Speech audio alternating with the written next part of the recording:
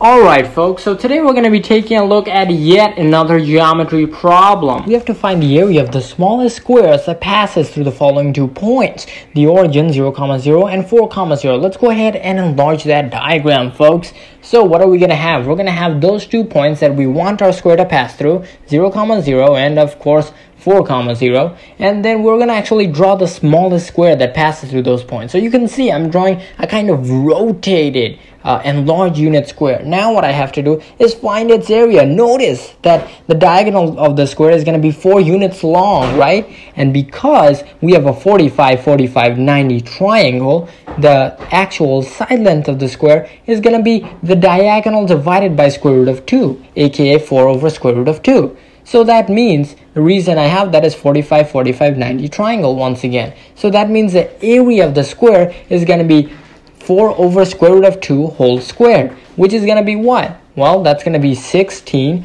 over 2. And what's 16 over 2? 8, folks. Thanks for watching. This problem was sponsored by Brilliant.